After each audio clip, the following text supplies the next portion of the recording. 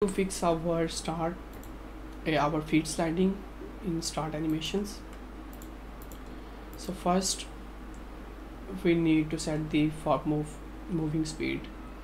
So in our blueprints, if I open the blueprint character, go to character movement, see we have the max walk speed is 500, but our movement speed on the animation side for the jog cycle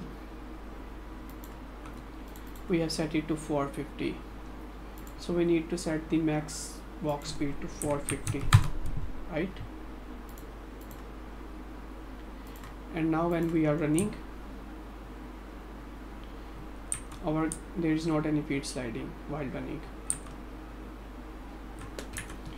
So in order to fix the sliding issue while start animation, we need one more function, which is update play rate.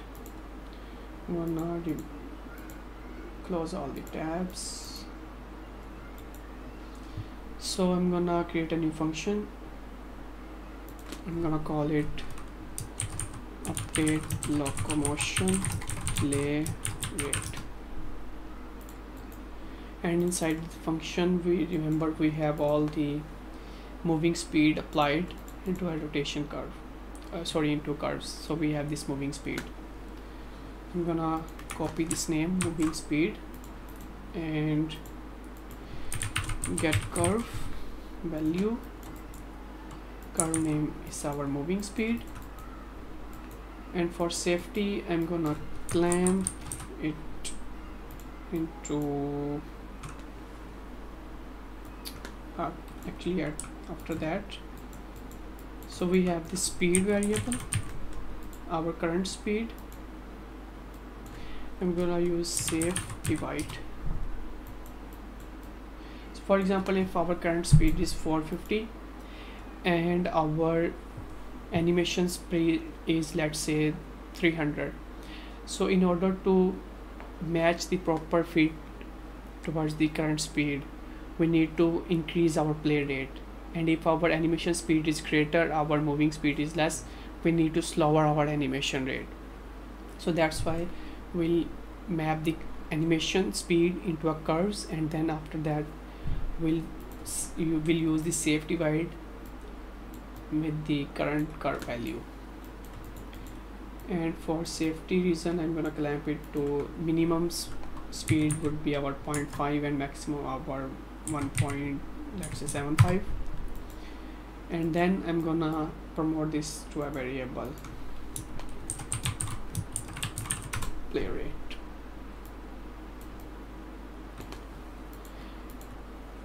And now we need to connect this function. So this function will go update locomotion play rate while running. So this track locomotion state will be usable now. Remember, we have created this function for using the when on enter exit while true. So while true will update our locomotion play rate values.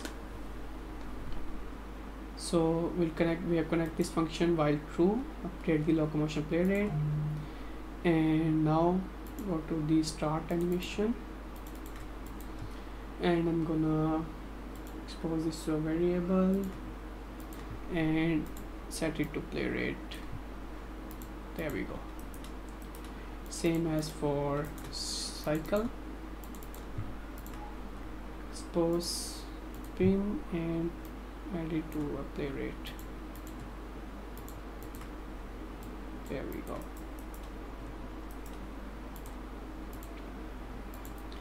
Now if I hit play, see our character is now properly perform start animation without any feet sliding, and also goes toward the cycle state.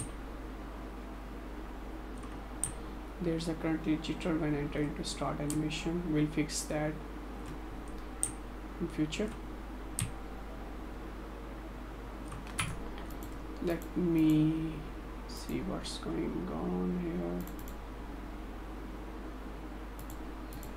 Why this jitter occurs.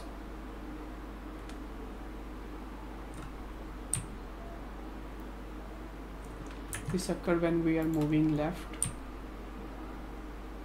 There is not any. Let me check whether to move left.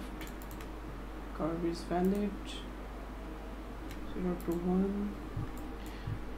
Just a little quick, I need to go to my nodes. 0.25.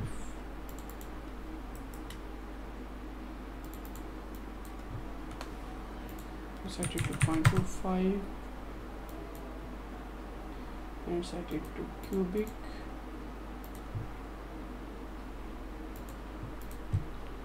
Now if I play,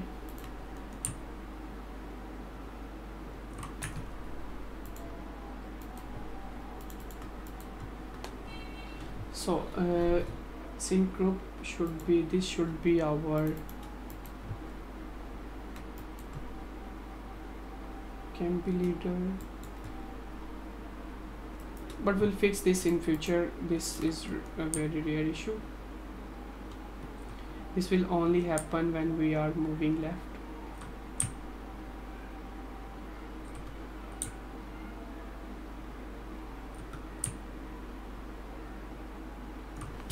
Okay, so next we need to fix, we need to add the stopping animations. So we'll do the stop animations next. So in order to fix the fix this issue, when we are going towards left, there's a jitter occurs. See, we just need to set the loop animation to false for our starting animations. So for start, we don't need to perform any looping animations, so loop should be false, and that's it. Now our character can properly blend towards the next animation. But you can definitely play around with the sync markers however you want and according to your results.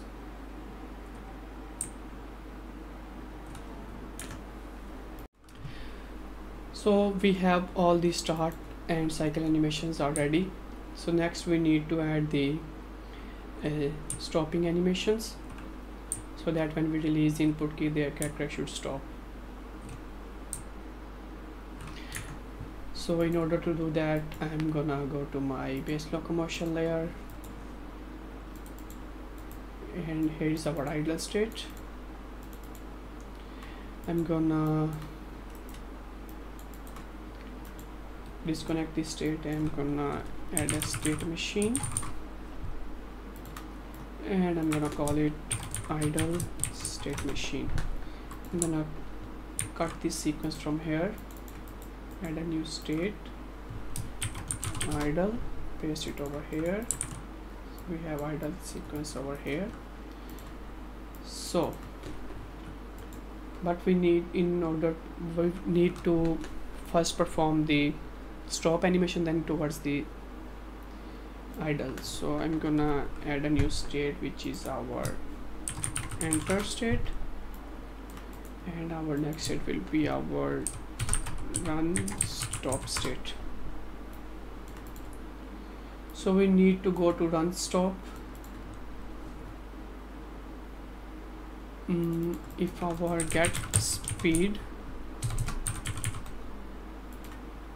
is, let's say, greater than, just go through my notes real quick, just a moment.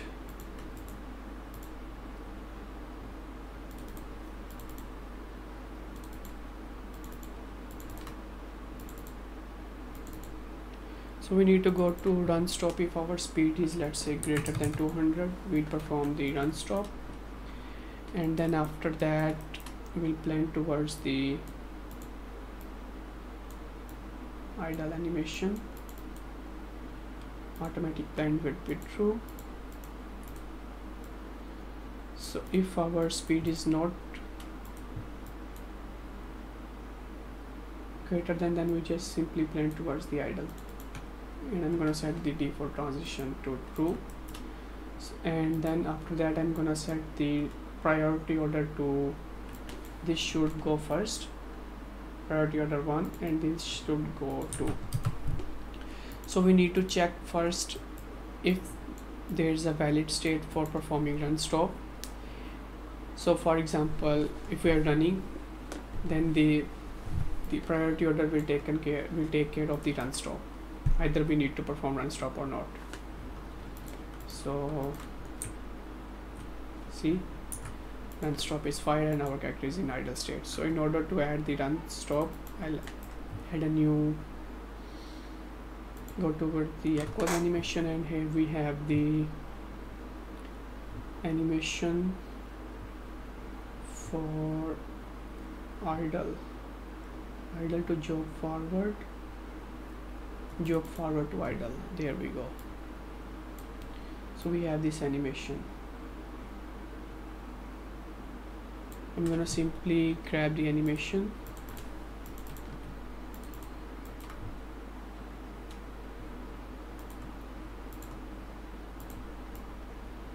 add it over here, and set the play rate. Play rate will be fine, and start position will be 0.2. So at this point our animation should play. So now if I hit play,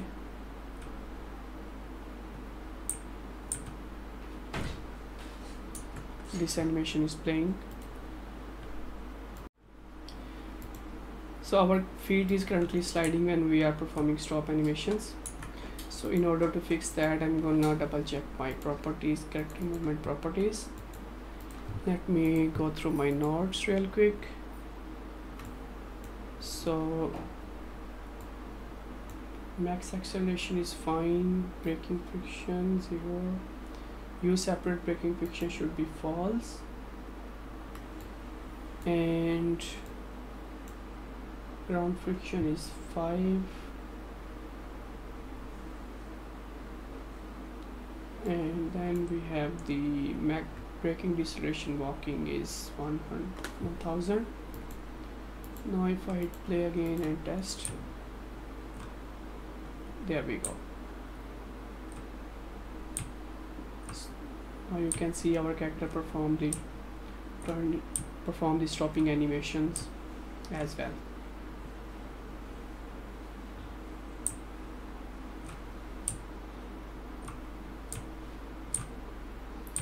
But we have another issue, that when you go into pivoting state, the character just rotate crazily, and currently you can see this happens. So in order to fix that, we need to change our blend settings. So I'm gonna go to base locomotion layer, and when we are going towards the idle state, instead of a standard blend, we will use the inertialization. So inertialization, and then at the animation graph we'll use the inertialization node. So inertialization blend is a separate thing. You can also Google it out. So I'm gonna filter curve. I'm gonna add the curve here to rotation curve. There we go. So when we are performing the inertialization blend, we don't need to take care of the rotation curve. So which means our character just our rotation curve value just snapped towards 0 value, instead of, so previously when we are going from running to walk, our rotation curve value is going from 1 to 0, a blend. But instead of that blend, so our value goes from 1 to 0, and then when we go from idle to walk, the value goes from 0 to 1. So that's why this strange rotation occurs, because the rotation curve changes pretty quickly. So we need to use inertialization blend for that. And when we're performing the inertialization blend, we don't need to take care of the rotation curve. So this will fix our issue, and let's check it out. See,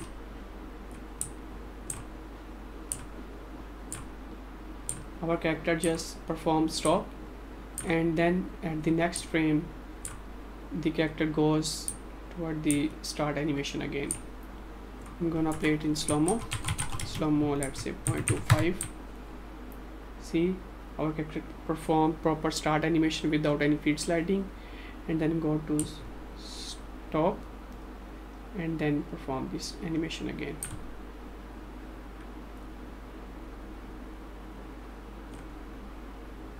There we go.